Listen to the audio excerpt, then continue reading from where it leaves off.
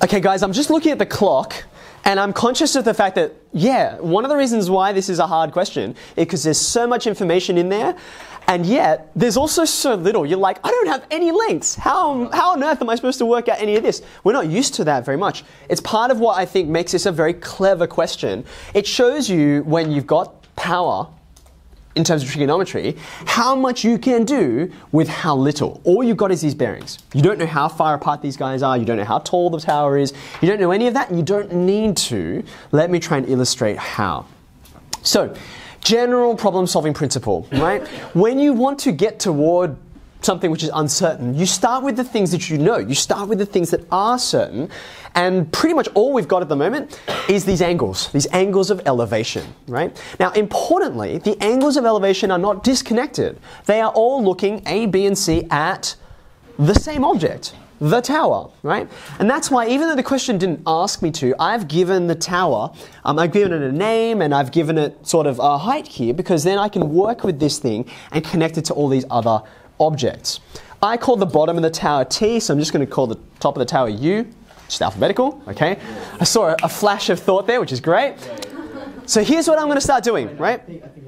I want to connect these angles here and this length along with stuff that's on the ground, right? That's what I'm setting out to do. So I'm going to start with one of the right angled triangles that's in the diagram. And by the way, there are loads, right? You might have noticed I didn't draw this when you were paying attention, so I should draw it out now.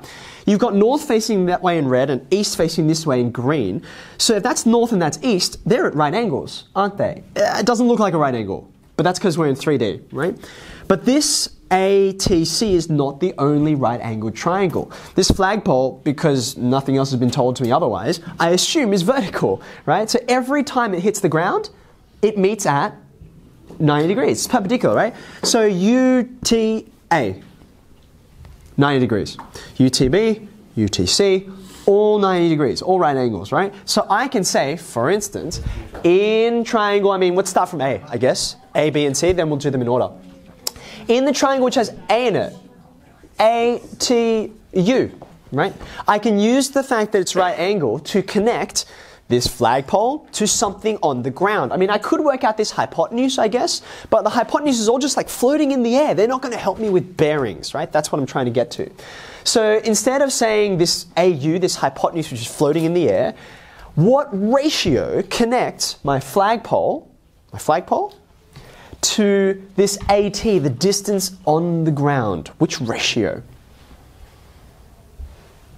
Might it help if I drew triangle ATU separately?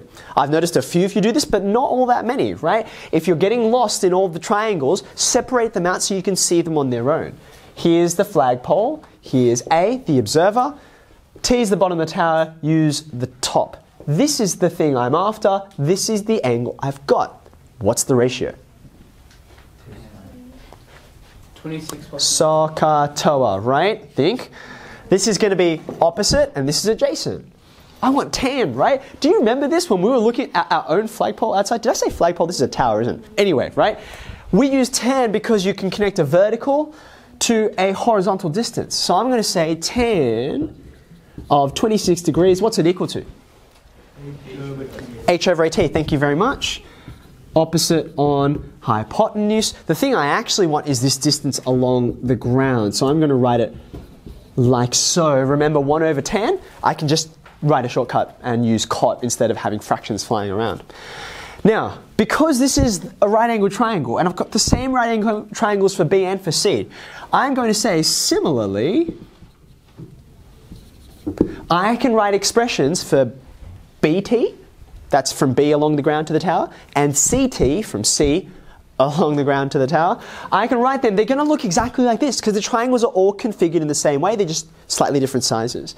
So BT is going to be H cot, not 26, it's 28. Thank you very much. And CT is going to be H cot 30 degrees. Don't forget the degrees because we know different units. Okay, so now I've got these three lengths on the ground. I am going to put these onto here. Here we go. So I've got H cot 26 going up this way. I've got H cot 28 sort of in the middle of the diagram, going that way.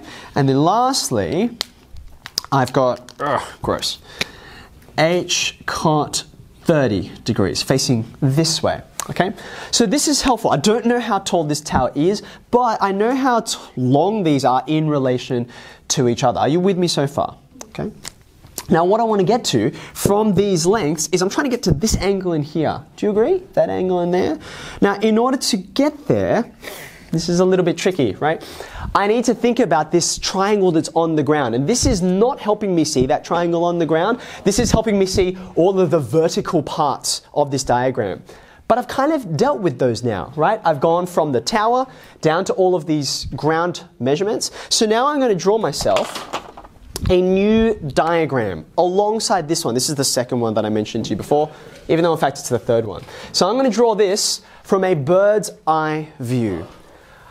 Up north and over to the east, I've got A somewhere over here, C somewhere over here, and then there's their line of sight. Now some of you drew this diagram first, which is fine. I'm absolutely going to use it. The problem is, if you drew this first, you couldn't use your elevations because this is all from the top, right? So there's my angle to the tower, all right? So I've got my h cot 30, my h cot 28, and my h cot 26, and then there's a right angle. Oh, did I swap them around? Oh, sorry. It's the other way around. 30, 26. There we go. And the one in the middle is just the one in the middle. Okay. Now, look with me, right? I'm going to put it in blue because the only thing I've got in blue here, right? What's the angle I'm after? This is the angle here, isn't it? That's the actual bearing. That's where I'm headed. Okay? So how can I use this information that's on there right now to maybe start to get towards there? I'm just going to tell you right off the face. There's no direct path to that angle, but what might be around that vicinity that we could work out? Have a think.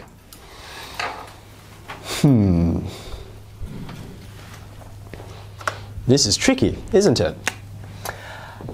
Just go back to the top of the diagram, right? Or the top of the working, I should say. We could make all of these statements here. We could make all those statements because these AT, BT, and CT, they all sat in right angled triangles. Remember that? Right? I have another right angled triangle here, a different one, and it has these two lengths in it, right? Could I use those two lengths to work out, say, this angle up here? Could I do it? Yeah. How would I do it? Opposite and adjacent. Opposite and adjacent in this ACT right angle triangle. Now I'm going to ask you this question. Why might I be interested in that orange angle? Why might it be helpful to me? Oh, because you have 90 degrees and you just need to find one more. Be careful, right? So I do have this 90 degrees here, right? But it's in the big triangle. Do you see that? If I got this orange angle, Which is 180 and then I could get this angle, I can start to... Did you hear what Sean just said, right? I'm gonna repeat it because it's so important, right? In this triangle here, I've got this length and this length. So I can use the sine rule in this triangle. The sine rule needs two sides, doesn't it? And I've got two sides, right? So let's start to unpack this. Where did the black go? Here we go.